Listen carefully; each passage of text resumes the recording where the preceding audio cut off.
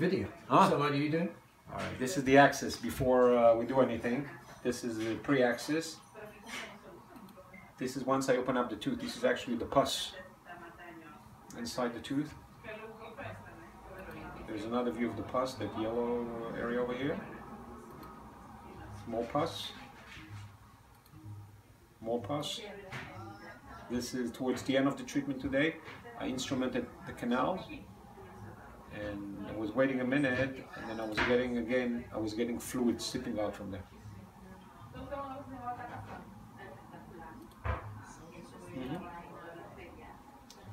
Okay, so basically we left it open, let it drain for a day, and then we'll be able to close it. And next week we'll finish the root canal.